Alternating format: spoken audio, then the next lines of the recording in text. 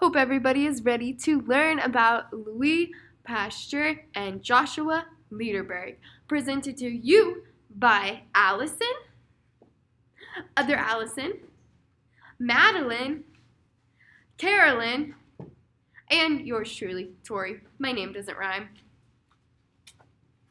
All right, so let's get down into the good stuff. Louis Pasteur's early life and history.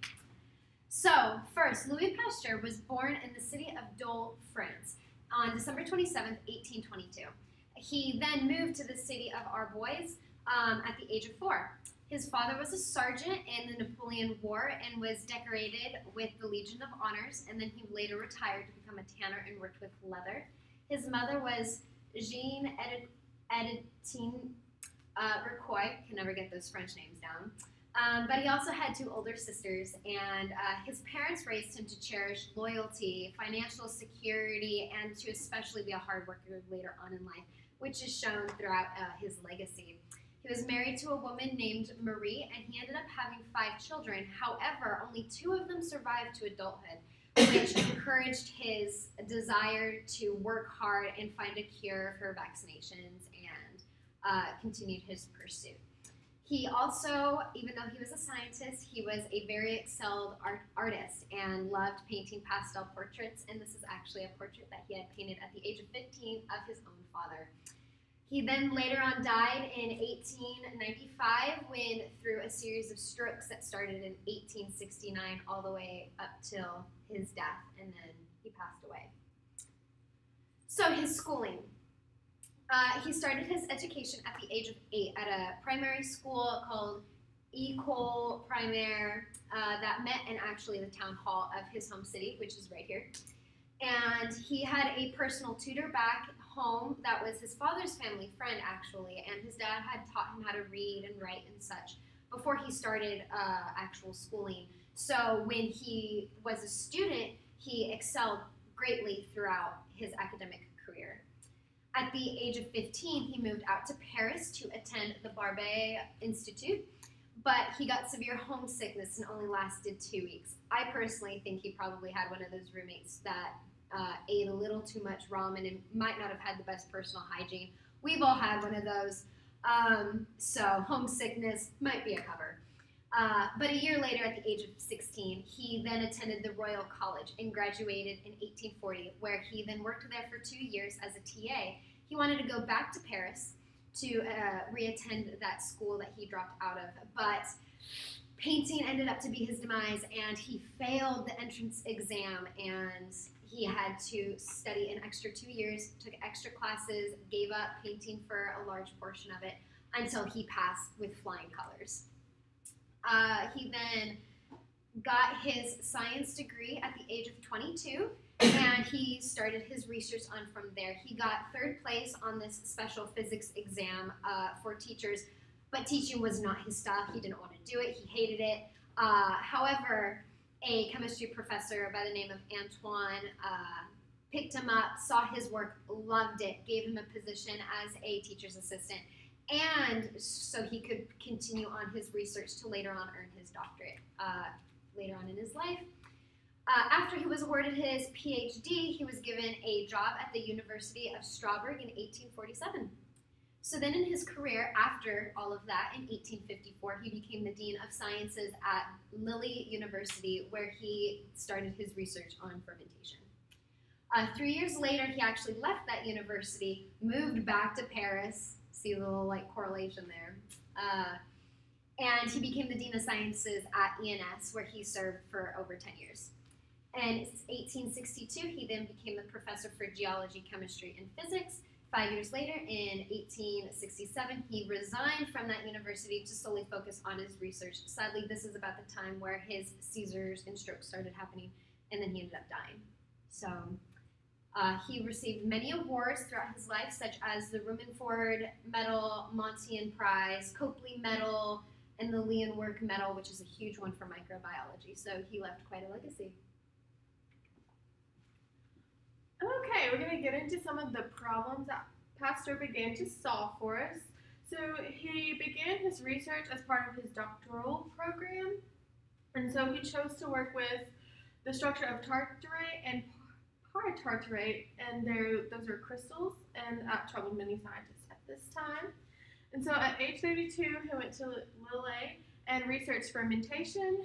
In 1857, he became the director of E. coli Normale Scientific Studies, working with the theory of spontaneous generation. He continued to work with fermentation and pasteurization, and he wanted to stop wine from spooling, which was a big problem in the area that he lived in because most of the families distilled wine and used wine. He also helped in the silk industry with diseased eggs, and then in 1855, a small boy was bitten by a rabies dog, and so he began his research in the rabies vaccine, and so he tested his vaccine during this time. So some of the main things that he solved is disproving spontaneous generation. So during this time, it was very conflicting. Some people thought spontaneous generation happened, and then others thought differently. So Pasteur created a U-shaped flask, and so in the flask, he boiled the broth to kill the bacteria, and that prevented the microorganisms in the broth. And then he would leave it for several days to see if there were any microorganisms in the broth, and they ended up being in the U-shaped part of the flask, and then he tipped it to allow the microorganisms to enter the broth. And so this proved that bacteria was not spontaneously generated, and it was brought in through the air. So he also worked in fermentation, and because of his work with spontaneous generation, he learned more about microbes, which helped to explain the process of fermentation. So again, many scientists during this time had conflicting ideas about why this happened, and some people just thought it was the chemicals within the solution. So Pasteur discovered the fermentation could only happen in the presence of microbes. So if you had good microbes, then it gave a good result, and then if you had bad microbes, then it gave a bad result. So you don't want bad microbes because then it gave you bad wine. So the presence of good microbes is a good thing. And then this research and the understanding of microbes is what created the branch of microbiology. So vaccinations are very important because we still use those today, even though there are some conflicting ideas about if we should vaccinate our children and if it causes further diseases. So in 1882, he began his research on vaccination, specifically rabies and animals that were infected. So he researched animals, and he realized that it took a long time for the disease to actually reach the brain, where it was affecting the body of the animal. And so this led to a better understanding of giving vaccines after the person was exposed to whatever disease that animal might have. So in 1885, the vaccine was tested on a little boy who had been bit by a dog, and so the vaccine ended up being successful. And so in 1888, the Pasteur Institute was established, and it continued the research for disease prevention, and Pasteur was able to mentor those conducting the research. So I'm going to talk to you about Joshua Lederberg and his life. So he was born on May 23rd, 1925 in Montclair, New Jersey. His father was an Orthodox rabbi, and his father originally thought that his son would follow in his footsteps, but Lederberg was convinced that he wanted to be like Einstein. So he grew up in Manhattan. From K to 12, he went to the Manhattan schools, and he then pursued college at Columbia University, and he started to study zoology from 1941 to 1944, which is a pre-med program. Then he went to med school from 1944 to 1946, also at Columbia. Then he went on to Yale and studied microbiology and botany from 1946 to 1948, and he graduated in 1948 with a PhD. As for his personal life, he married Esther M. Zimmer in 1946 while they were at school at Yale. They didn't have any children, and unfortunately they got divorced in 1966, and then he remarried 2 years later to Marguerite Stein Kirsch in 1968, and they had 2 children, one biological and then one stepchild.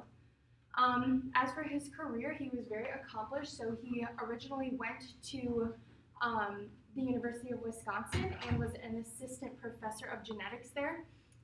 He was a chairman at the University of Wisconsin from 1957 to 1959. And in 1959, he was recruited to go to Stanford and organize their genetics department there. In 1962, he was a director for lab molecular medicine there. He was also a visiting professor at University of California, Berkeley, and he was a Fulbright visiting professor at Melbourne, Australia. He was also elected to the National Academy of Sciences, and he was the chairman of the Institute of Medicine, and he was also a chairman of the President's Cancer Panel. In 1975, he was involved in the NASA Viking mission to Mars, so he developed instruments to detect microbes on Mars. From 1978 to 1990, he was the professor and a president of the Rockefeller University in New York City. He was also a consultant on the World Health Organization's Advisory Health Research Council. As for his accomplishments, in 1958, he won the Nobel Prize for research in genetic structure and function in microorganisms. In 1989, he won the U.S. National Medal of Science. And then in 2006, he was given the Presidential Medal of Freedom by George W. Bush. He also published over 300 articles and was the editor of many, many textbooks. And then unfortunately, he died on February 2nd, 2008 due to pneumonia. So he kept his work very close to him. And unfortunately, you know that saying, keep your friends close but your enemies closer. He really took that to heart, or should I say his lungs. Hi, that bacteria is pretty scary, right? Well, before the 1940s, it was actually even scarier because the researchers back then didn't have the methods to study its sexual stage. So that picture is of E. coli, and it's being infected by a virus. So those are the little tails. And Joshua's Lederberg's research was really relevant to this in bacterial genetics. So he began his research in high school because he was super interested in chemistry and science. So he studied cytochemistry, and then he studied neurospora, which was a bread mold.